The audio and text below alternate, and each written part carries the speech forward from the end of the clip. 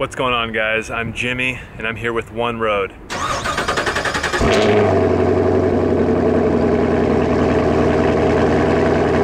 Today we're not going to be working on anything, but what we are going to be doing is towing with my truck.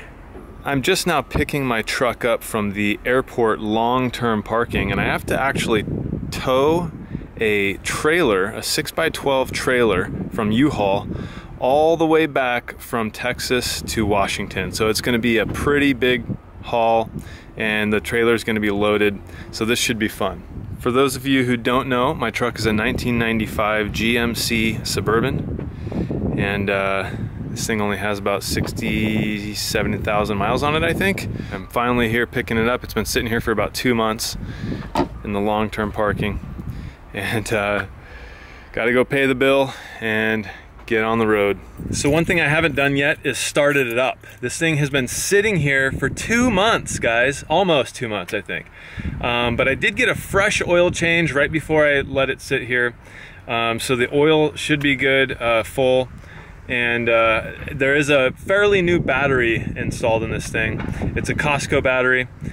So we'll hope that the battery is still charged. My clicker did work to unlock the door, so it does have some sort of power, but we'll see if this thing starts. All right, here we go. The maiden start. Ooh. Wow. That was a little bit hard. And just like that, this trailer behind me is completely loaded to the brim. Like, you couldn't put a hair in there. It's so loaded. You can see my Suburban 1995. Earlier I said it had 67,000 miles, but it actually has 71,000 miles. Fresh oil change, just put a whole 32-ounce bottle of Marvel Mystery Oil in the gas tank, filled it up with premium, and I'm going to try to clean it out as I go. I bought 5 more of those Marvel Mystery Oil 32-ounce bottles from Walmart. They're like $3.80. By the way, my tank is 43-gallon gas tank, and that's according to the dosage on the Marvel Mystery Oil bottle. That's like double the dosage you're supposed to give. I think it's every 4 ounces, or 4 ounces for every 10 gallons of gas. Here's my my rig. You can see I got a mattress up top, and it's a 6x12 trailer. We're gonna see how this thing does going, gosh, what is it, 2,000 miles? Should be fun. Well, good morning. I've been driving for a little bit today. Already got a little more gas. I went to a Texaco and filled up on premium. It was $2.87, I think, per gallon. And after calculating my fuel mileage, I was getting a little over 10 miles a gallon, which I feel like is pretty good, towing this really heavy trailer. The truck is doing great. The only thing that I'm having is one of the ends of the strap keeps blowing in the wind, but I just stuff it back under there, and then it's fine. Had to stop and use the restroom and get some food, and this is the first time that I think I've ever got a breakfast meal from where am I, Taco Bell? Yeah, that's what it is. I don't know about that, guys. If my wife sees this, she's gonna kill me. I've been driving all day and all night, guys. I mean, forever. I think I have about 960 miles to go to get to Washington, to Spokane area. But I also wanted to show that the truck's doing great. Temperatures have been pretty much there or even lower at times, which I'm actually curious why the temperature has been so low on this thing. Volts have been good. You know, this thing's getting about, I think roughly, I would say 11 miles a gallon or so. I feel like that's pretty good, 11 to 11.5 miles a gallon, you know, and I'm going up some pretty steep grades at times, you know, kicking it down into third and even second gear just to get up those hills. But I mean, this is a heavy trailer, like really heavy, like packed to the brim, 6x12. And this thing seems to be handling it well. The truck's running really good. I've been using a lot of the Marvel Mystery Oil. Every time I get gas, I refill with Marvel Mystery Oil. Trying to keep that kind of 2 ounces per 10 gallons ratio. Don't do what I'm doing. I'm doing that just because I'm stupid, I guess, but the bottle says 1 ounce for every 10 gallons, I think.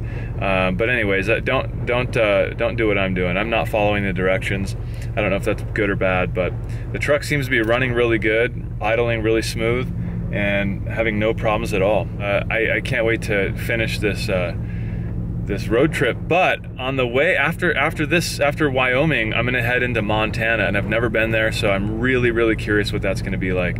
Hopefully it's gonna be, you know, completely beautiful. But so far Wyoming has been this, pretty much lots and lots of just grass plains, and it's just beautiful, and it's just open space. It's just so gorgeous. I made it to Montana, and it's beautiful here, of course. The weather is amazing right now. Isn't that amazing?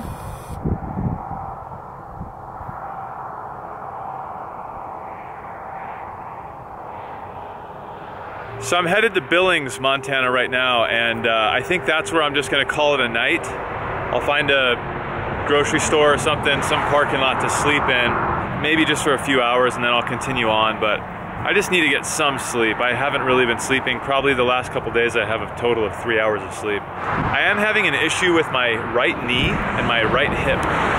It's hurting pretty bad, like really bad. So every time I get out of the car, I can barely put any weight on it, but I'm sure it'll be fine. I've been heading up this really steep grade for the last, gosh, it's probably been 2 miles now. Just seems like it's taking forever. I just wanted to show you guys because, you know, clearly this truck's a 95. It's not like there's all kinds of power under the hood. But I have it in 2nd gear, and I'm trying to not really go above 3,000 RPM. I just don't want to break anything. I bet the grade's probably 6% because that's what I went down a while back for a little while, so it's probably somewhat the same. Sticking around 40-45 miles an hour, and you can see hopefully my temperature over there on the bottom right corner. I have those electric fans by Flexolite that I had installed, and I've been on a few grades, and I've even done stuff like this in the summer. And yes, in the summer it got warm, but it never overheated. And right now, like I said, we've been at this for at least the last 10 minutes. And okay, I could probably shift up now. Let's see. Yeah. Okay, now we're back in 3rd. But everything seems to be functioning really well. I'm really impressed with those fans. I do think I need to get a little bit bigger of an alternator because mine's 140 amp. I think I need up in the 200 amp area. But yeah, everything's going well. Well guys, I made it. I made it from Austin all the way to Spokane. A long trip, I think 2,100 miles. The truck handled it beautifully. I couldn't even believe how well it handled it. Anyway, so this video that I made, the purpose was more for the subscribers of this channel. This channel is called One Road. My name is Jimmy. And I want to know, do you guys want me to make more like vlog style videos? Was this fun, or would you rather me stick to, hey, I'm just working on this on my vehicle, or fixing this, or doing this? I don't know. I feel like vlog style videos might be interesting to some of you. So let me know down in the comments below. But yeah, you can see all the stuff behind me. This is what was all in that trailer. There's nothing in this garage before I got here. So this trailer was heavy. Nothing happened to the truck at all.